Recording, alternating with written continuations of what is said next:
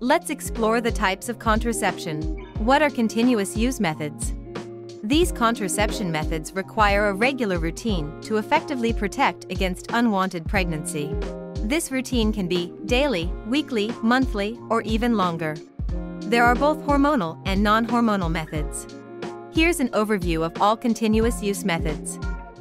The pill that must be taken every day. Natural family planning or fertility awareness, which also requires daily attention. The patch that needs to be changed weekly. The ring that needs to be changed every month. And the injection, which must be renewed by a doctor every 1, 2, or 3 months. Talk to your doctor to discuss pros, cons, and potential side effects of these drugs. Visit our website to explore and compare all methods and follow our channel to stay up to date.